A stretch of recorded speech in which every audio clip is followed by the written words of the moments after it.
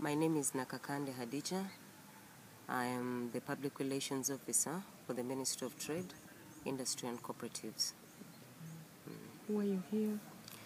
We are here in Lira District to sensitize the business community, to sensitize all the stakeholders, but especially the business community on the COMESA free trade area.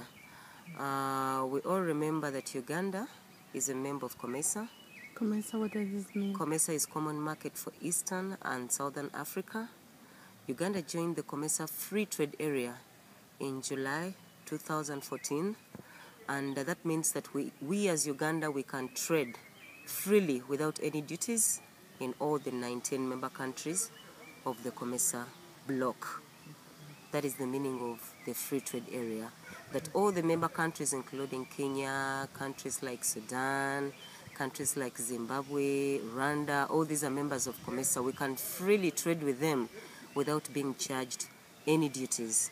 So ever since we joined the COMESA Free Trade Area, we launched a sensitization drive as a Ministry of Trade, who are in charge of trade issues, to sensitize our people on how they can benefit from joining this free trade area.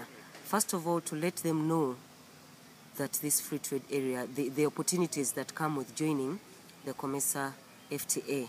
So how can they benefit from these opportunities, especially our producers, the business community, the traders? How can they export their products to these countries without being charged any duties? So we are moving around the whole country, sensitizing them on these opportunities that come with COMESA FTA, and telling them the terms and the conditions of trading under the COMESA FTA, because when you sign an agreement, it comes with terms and conditions. So we want them to know how they are going to trade under this free trade area and the terms and the conditions that come with it.